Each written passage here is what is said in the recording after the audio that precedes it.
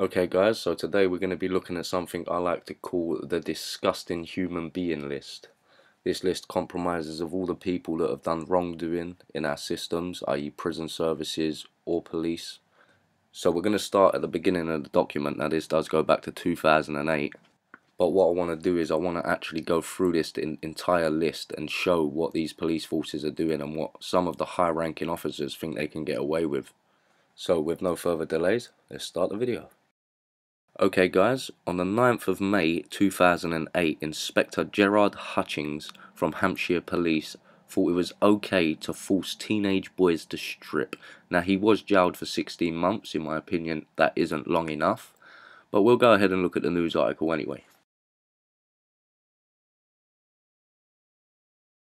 Police inspector who ordered humiliating strip searches and brought shame on the police.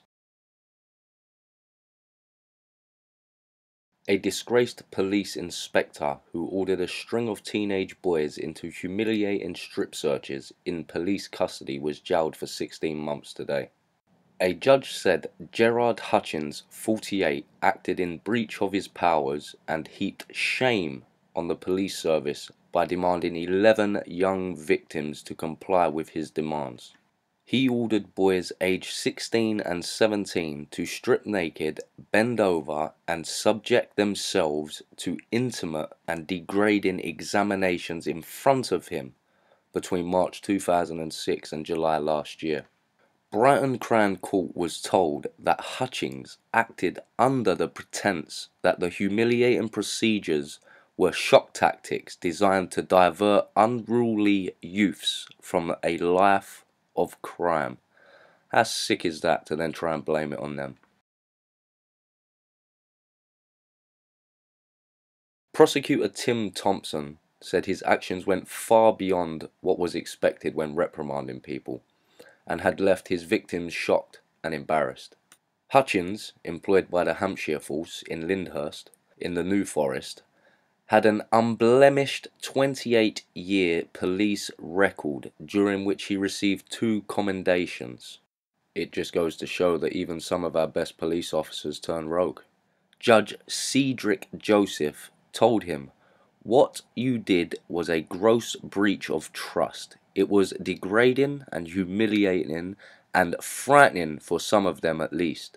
Whatever they had done wrong when they had come to be reprimanded or cautioned did not justify being treated with a lack of respect which you showed to them."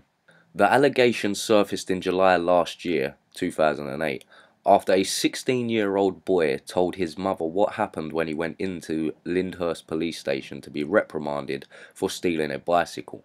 Mr. Thompson told the court that the boy was in a room with Hutchings, who ordered him to strip naked, intimately examine himself, and bend over in front of him.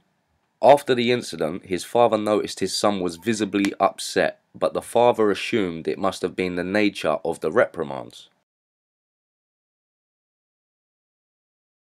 Police were alerted, and Hutchings, unmarried, with no children, and who lived with his ill mother, was arrested and claimed to be flabbergasted by the claims. He said that during the course of his reprimands, he wanted to have an impact on the youths to explain what prison life could be like in order to steer them away from committing further crimes. He claimed his impactive procedures were primarily aimed at youths he felt were not taking the reprimands seriously, but denied they were done for his own sexual gratification. Hutchings, who denied he was homosexual, said his form of reprimand was only meted out to male suspects, and he later admitted he had made a grave error. After being freed on bail, further inquiries were made to determine whether any other people who Hutchings had reprimanded had received similar treatment.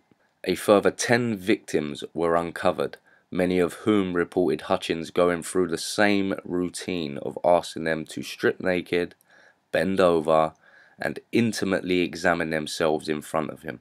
As a result of the allegations and the admissions made by Hutchings, he was sacked from the force in August last year and charged with a series of offences.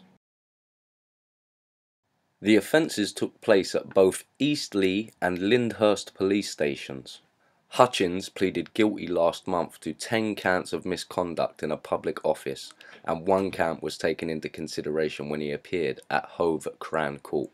He denied 10 counts of causing a person to engage in sexual activity without consent, and a sexual assault charge which was accepted by the Crown Court.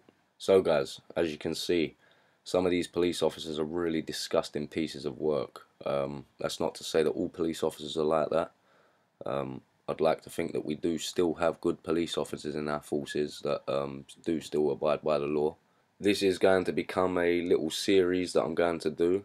So if you like the new video, go ahead and hit the like button. Make sure you subscribe with the bell notification on. I will leave the original link to the news article that I was reading from in the video in the description box below.